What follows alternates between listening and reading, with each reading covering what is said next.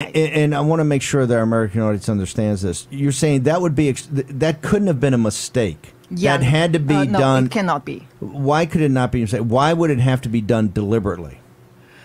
So for the real motive, I think you have to ask the government, those people who control this genome sequence and all the things. But for us, we can understand it as 12th January, they upload the wrong one, which include some wrong information inside. And based on that, the virologist, the scientists cannot trace it back to the Zhoushan bat virus, which I mean the backbone for the SARS-CoV-2 owned by PLA.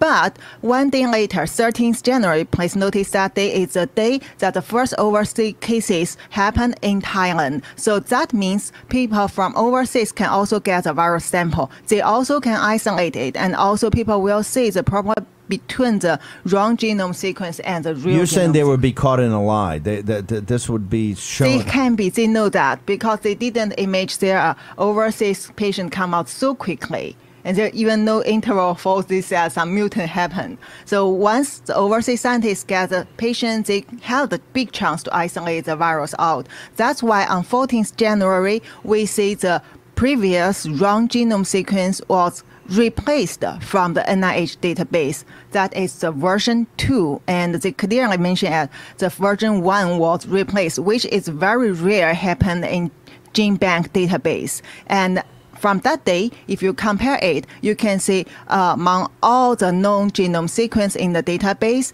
and Zhoushan bat coronavirus, ZC45 and ZXC21, they are the one most close to the SARS-CoV-2. Is the